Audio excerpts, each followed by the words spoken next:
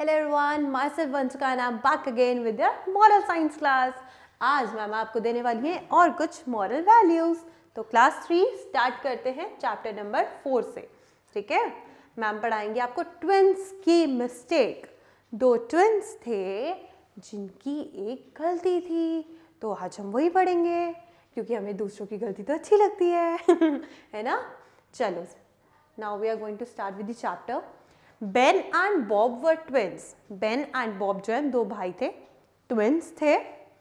They were always up to tricks that got them into trouble. वो हमेशा कुछ ना कोई ऐसी तरकीब करते रहते थे, कुछ ना कुछ ऐसे ट्रिक्स खेलते रहते थे जिसकी वजह से वो खुद ही परेशानी में पड़ जाते थे.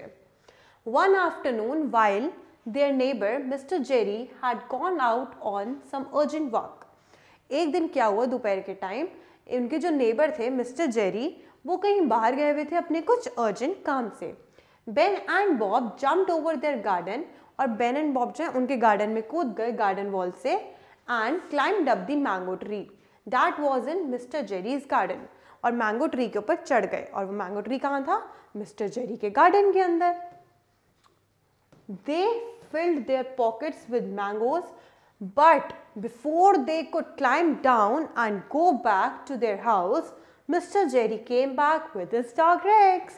तो क्या हुआ, उन्होंने क्या किया, मैंगोज तोड़ तोड़ के अपनी पॉकेट्स में फिल कर लिए. और उसके बाद इससे पहले कि वो नीचे उतरते और घर जाते, वहाँ पे मिस्टर जेरी आ गए अपने डॉग रेक्स के साथ. Mister Jerry did not see the boys. Mister Jerry ने तो ध्यान नहीं दिया बॉयज की तरफ. But racks saw them and began to bark. but doggy ने देख लिया और उसने भौंकना शुरू कर दिया. Mister Jerry looked up and saw both the boys. फिर उन्होंने देखा उनका डॉगी क्यों भौंक रहा है, तो उन्होंने क्या करा, उन्होंने ऊपर देखा और उन्होंने दोनों बॉयज को देख लिया. Come down Ben and Bob, he said as they were trying to hide among the branches. तो उन्होंने कहा मिस्टर जेरी ने, बेन एंड बॉब नीचे आओ, मतलब अपने आप को हाइड करने की कोशिश मत करो. वो जो ट्री की ब्रांचेस है ना, वो उसमें छुपने की कोशिश कर रहे थे. तो मिस्टर जेरी ने कहा, बेन एंड बॉब नीचे आ जाओ, अपने आप को छुपाने की कोशिश मत करो. तो why didn't you ask me for some mangoes. तो उन्होंने कहा कि तुम मेरे से क्यों नहीं पूछा मैंगोज के लिए. Instead of trying to steal, चोरी करने के बजाय तुम मेरे से ही पूछ लेते, तुमने क्यों नहीं पूछा मेरे से. ही सेड, उन्होंने कहा. Ben and Bob jumped of the tree feeling very embarrassed. तो बेन एंड बॉब जब नीचे आए, उनको बहुत ज़्यादा शर्म आ रही थी, बहुत एम्बैरेसिंग फील हो रहा था. Mister Jerry took them into their house and gave them a basket of mangoes. तो क्या हुआ, मिस्टर जेरी उन दोनों को अंदर लेके गए और उनको एक बास्केट दी और उसमें बहुत सारे मैंगोज डाल के उन्हें दे दिए. दे वर रियली अशेम्ड. फिर उन्हें बहुत ही ज़्यादा शर्मिंदा होना पड़ा. ऑफ देमसेल्व्स, उन्हें बहुत ज़्यादा शर्म आई. They thanked Mr. Jerry and said, उन्होंने मिस्टर जेरी को कहा थैंक यू और फिर कहा we are sorry mister Jerry, we will never steel again.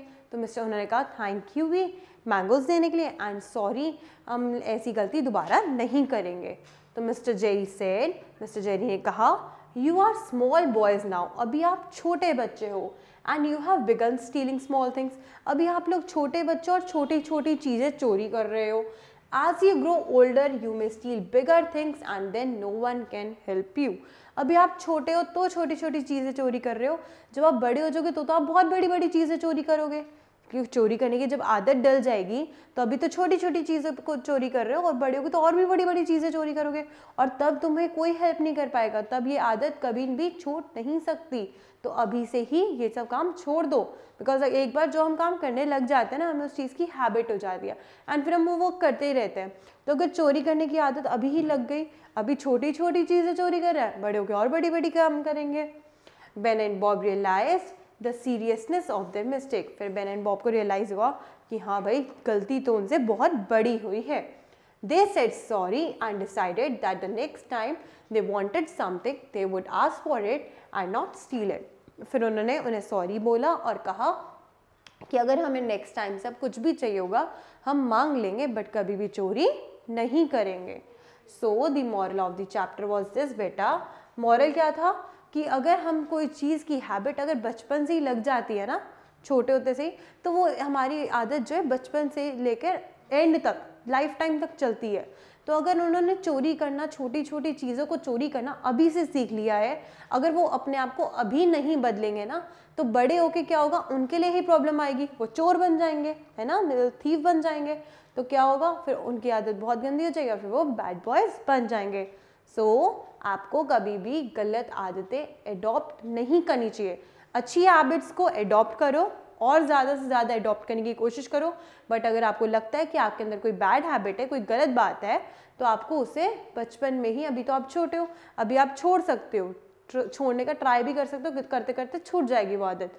But जब आप बड़े हो जाओगे ना, फिर वो प्रॉब्लम और बढ़ती चल जाएगी, वो चीज़ छूटनी मुश्किल हो जाएगी। ठीक है, चैप्टर बहुत इंटरेस्टिंग था। हम आते हैं नेक्स्ट पेज पर। अब यहाँ पे कुछ क्वेश्चन आंसर्स डिस्कस करेंगे। If you go with your friend to the river for a swim instead of attending school, what can happen? अगर आप अपनी फ्रेंड के साथ रिवर में जा रहे हो स्विमिंग करने के लिए, क्लास अटेंड करने की बजाय, स्कूल अटेंड करने की बजाय आप वहाँ जा रहे हो, तो क्या होगा? If you are caught doing something wrong, will you tell a lie? अगर आप कुछ गलत करते हुए पकड़े गए तो क्या आप झूठ बोलोगे? Where do lies come from? झूठ कहाँ से आता है? If you are caught doing something wrong, अगर आप कुछ गलत करते हुए पकड़े गए, will you hide so that no one can see you? ताकि फिर आप अपनी गलती को छुपाना शुरू कर दोगे ताकि आपको कोई ना देख सके। After saying sorry, what should you do? Sorry बोलने के बाद आपको क्या करना चाहिए? अब ये हमारे चैप्टर के question answers. How would you feel if you are caught stealing? अगर आप चोरी करते गए, पकड़े गए, तो आपको कैसा फील होगा? How would your parents feel when they face the person who caught you stealing? आपके माँ बाप, आपके पेरेंट्स उस इंसान को कैसे फेस करेंगे जिसने आपको चोरी करते हुए पकड़ा हो? What kind of a mistake is stealing? किस तरह की गलती को चोरी करना कहते हैं? What should you say when you do something wrong? आपको क्या बोलना चाहिए जब आप कुछ गलत करते हो? Next, choose the correct answer. Mr. Jerry was dash. Mr. Jerry किस टाइप के इंसान थे? Mr. Jerry was dash to Ben and Bob. वो बेन एंड बॉब के साथ कैसे थे? काइंड थे या रूड थे, गुस्से में थे? The boys dash mister Jerry for giving them. Boys ने मिस्टर जेरी को क्या कहा, किस चीज़ के उन्होंने किस चीज़ के लिए उन्हें क्या कहा? उन्होंने फॉरगिव कर दिया ना, उन्हें माफ़ कर दिया, तो उन्होंने इस चीज़ के लिए क्या कहा? थैंक करा या इंसल्टेड करा? मैम आंसर्स नहीं बताएंगी, मैम आपको असाइनमेंट में आंसर्स बताएंगी। अभी मैम रीड करके आपको हिंदी में मीनिंग बता रही हैं ताकि आप अपने आप करेंगे solve. Okay. If the boys continued stealing, no one would dash them. अगर बॉयज़ ने ये आदत अपनी कंटिन्यू रखी तो कोई भी उनकी क्या नहीं कर पाएगा, स्टॉप नहीं कर पाएगा उन्हें या हेल्प नहीं कर पाएगा। They decided that next time they would, उन्होंने डिसाइड करा कि नेक्स्ट टाइम वो क्या करेंगे? Dash if they wanted a thing and not steal. वो उस चीज़ को क्या करेंगे? अगर उन्हें कुछ चाहिए तो उसकी जगह वो स्टील नहीं करेंगे, मांग लेंगे। तो क्या होगा? टेक या आस्क। ठीक है, तो आपको करना है चैप्टर 4 कंप्लीट। हमारी स्टोरी थी बहुत ही ज़्यादा इंटरेस्टिंग। ऐसी ही इंटरेस्टिंग स्टोरीज मैम आपके लिए लेके आती रहेंगी, बट आपको अच्छे से सुनना होगा, समझना होगा, कोई प्रॉब्लम होगी तो मैम से पूछना होगा। Bye bye.